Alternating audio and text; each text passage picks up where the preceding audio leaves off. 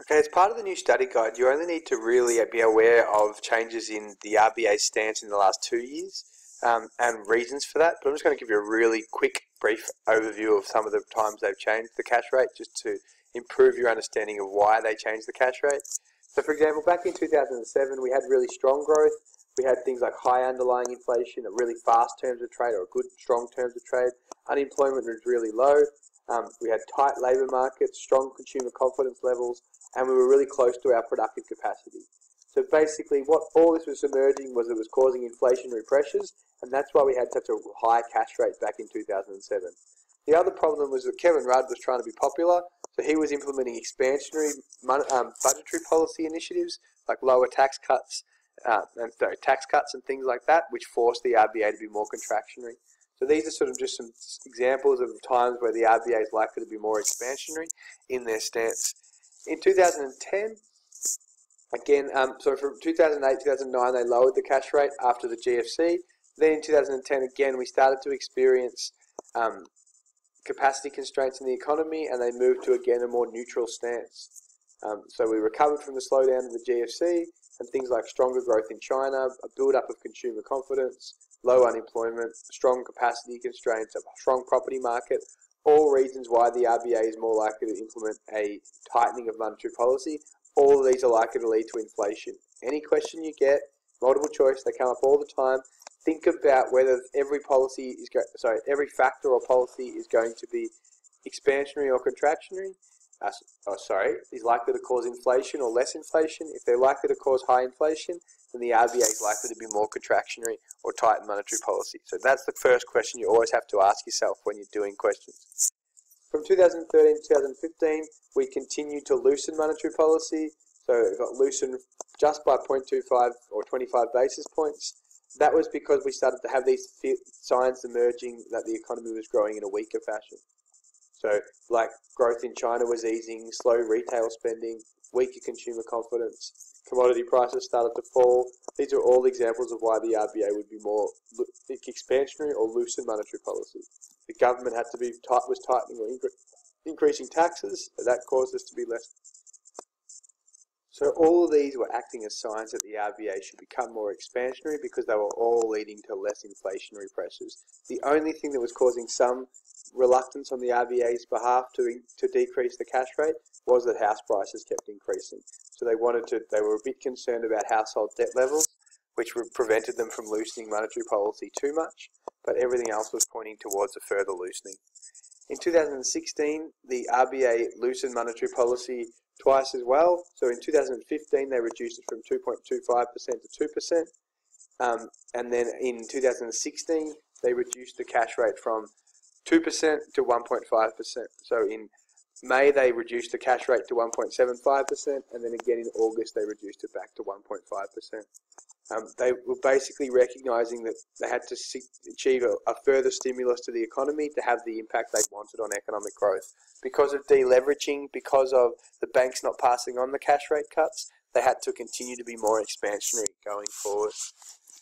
So in 2016, there were a lot of statistics supporting lower interest rates. So we had things like commodity prices were fairly weak, mining investment was weak, we had lots of spare capacity in the labour market, so we had a lot of unemployment and underemployment, which was leading to really slow wage growth.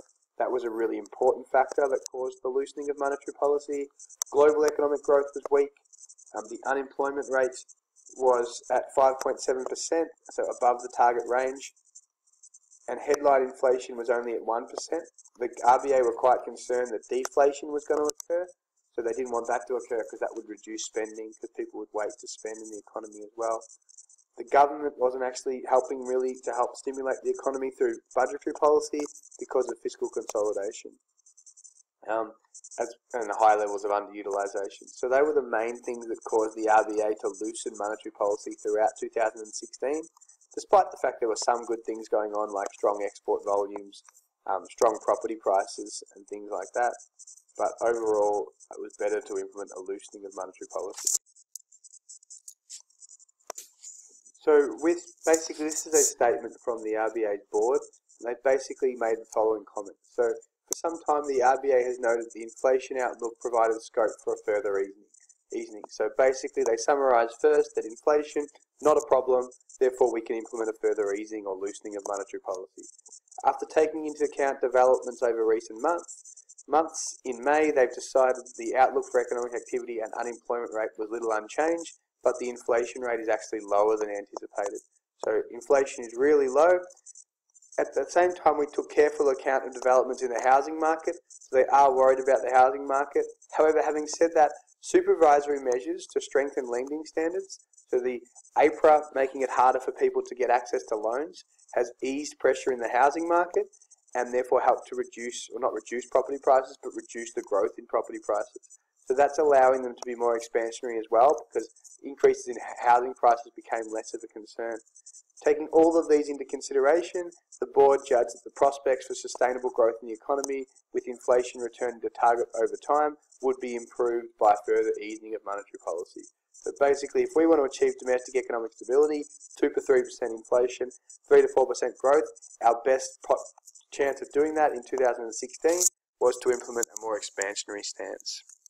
In 2017, growth has been a little bit weaker, but there's been a range of other things that have impacted, that basically meant there's more of a chance that they're going to keep, well, they have kept interest rates the same. So, for example, things supporting lower interest rates include the fact that the government's still trying to be contractionary through fiscal consolidation, and there's still tighter lending standards by the banks, as well as the fact that underutilisation is still relatively higher. The Australian dollar is starting to appreciate, so that's one factor that's keeping inflation under control, because it's leading to less cost push and less demand pull inflation. So that's one thing that might be a sign that the RBA might lower interest rates in the future. Mining investment is still weak. Inflation is still relatively contained. There's strong competition in the retail sector, so that's helping to keep prices down in the retail sector. And there has been a fall in consumer confidence in 2017, which is reducing spending. So these are some reasons why the RBA might implement a further loosening of monetary policy. But there's also factors that show the economy is picking up a little bit. That includes commodity prices increasing.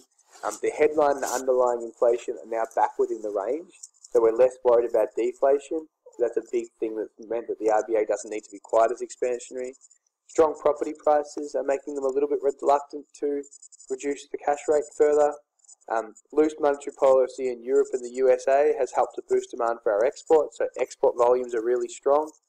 That's partly because of increased demand for steel and things like that in China. Unemployment and underemployment rates are starting to edge a little bit lower, so the labour market has improved a little bit, has become a little bit stronger, and savings ratios have gone down in Australia as well. So these things on the right-hand side, the pickup in commodity prices, inflation being back within the target range, stronger export volumes, and unemployment and underemployment starting to edge a little bit lower, are all signs of potentially a stronger economy, and that's why the RBA hasn't further loosened monetary policy this year. The RBA are also focused on financial stability, so they've got to be mindful when they make their interest rate cuts that it's not going to have too much of an impact on property prices or too much of an impact on increasing our already massive amounts of indebtedness around the world. So the government needs to be mindful when they lower interest rates that they're not stimulating growth and employment that lead to an over-leverage, which basically means that the private sector is in too much debt, which could jeopardise our future financial stability and our ability to achieve sustainable rates of growth in the long term.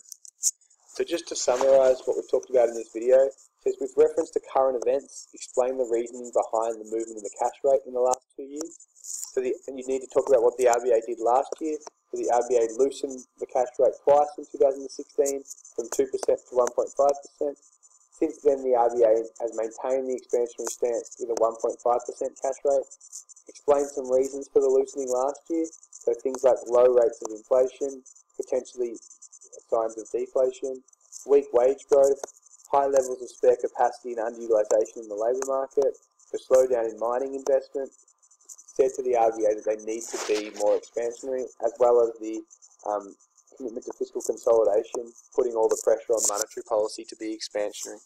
This year, they've resisted a further loosening of the cash rate. Some reasons for that may be that despite weak growth, there are signs the economy is starting to pick up. So commodity prices have improved, there's been a reduction in spare capacity in the labour market, got stronger export volumes, headline and underlying inflation are back within our range. So the RBA is mindful that they still want to target growth and unemployment, but there's less of a need to be expansionary this year than last year because of improvements and the pickup in inflation this year. Thank you.